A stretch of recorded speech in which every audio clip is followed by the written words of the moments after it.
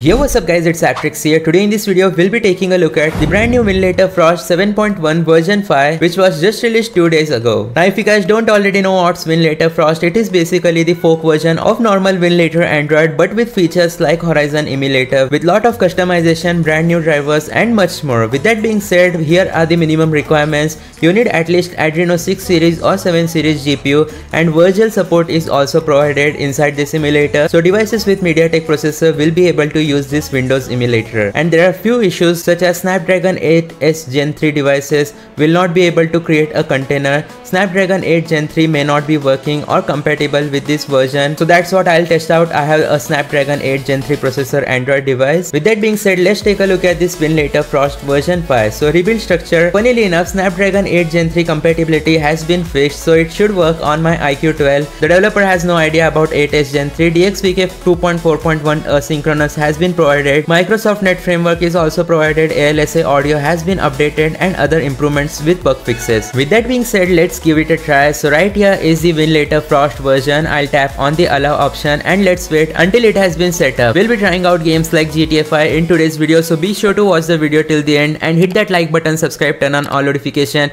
if you guys are new here, because I upload the best emulation for Android videos. Once it is done setting up the assets, let's go to settings and check out that Wine 9.2 custom is being used inside this emulator.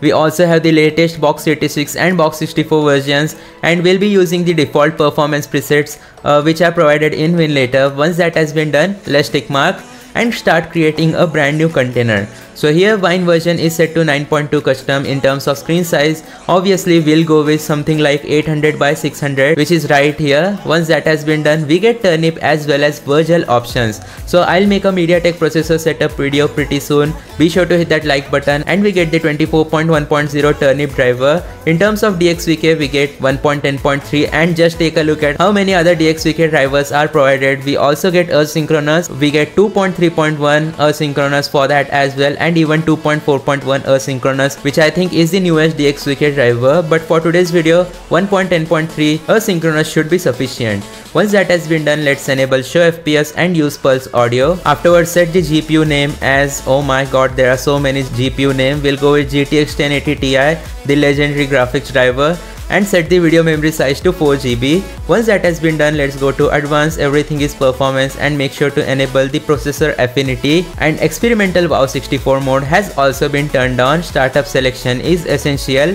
Let's tick mark and create our brand new container with the best settings which I just showed you guys, and let's tap on the run button to run this container. Now the reason why I prefer Winlator Frost comparatively to the normal version of Winlator is because of the fact that we get inbuilt input controls which actually work. For example, just take a look at it. We get Tomb Raider, general input controls, Gothic 1, Dead Space, virtual gamepad, etc., which are all inbuilt, and if we toggle full screen, you will be able to see that Winlator Frost has successfully started. Now the next step, if we tap on the start option, you will be able to see a lot of settings such as input bridge. So even using the input bridge touch controls is super easy inside Winlator Frost, and we also get add-on apps such as physics, VC Redis 64, which I recommend to set up inside this emulator so all your games work properly, and all of this is inbuilt, so you don't have to worry about outsourcing it. That's the great part of this fork version of Winlator Android. We can even remove the DXVK frame limits to get more than 60 frames per second, which is another feature, but honestly if you are not playing a low-end game, then I don't think it will work. So let's move on and test some games. And there we go guys, our GTA 5 is about to start inside the Frost emulator, and I did not face any issues while opening the game. The game launched properly, unlike other emulators where I get issues like game not opening, black screen, force stop, crashing, etc., which is a good thing, and I'll be telling you guys how much FPS do I actually get while emulating this game. Unfortunately guys, to be completely honest, I waited for around 5 to 6 minutes, but the GTA 5 just decided to crash on me,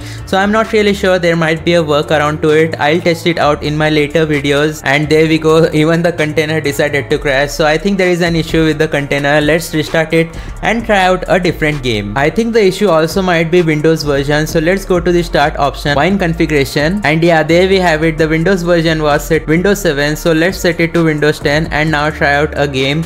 We'll try out God of War and we'll test out GTA 5 in our next gameplay video. God of War opened within seconds and the game is about to boot. As you will be able to see, it seems the games get frozen. Even God of War decided to crash the emulator, so let's try out our most stable game, which is obviously Palworld. And even after opening Palworld, as you just saw, the container crashes. So I think it's still a bug with Snapdragon 8 Gen 3 processor, as this is the fork version of Winlator 7.1 reloaded. So I think if we try it out on a different Android device, we might get some gameplay results. And I have literally spent last 20 minutes trying to get a game working on the Winlator Frost emulator, at least on my device, but it was not happening. Maybe a Snapdragon 8 Gen 3 issue. We'll test it out on my Samsung Galaxy Tab S9 Ultra in our next video. So be sure to hit that like button, subscribe, turn on all notification.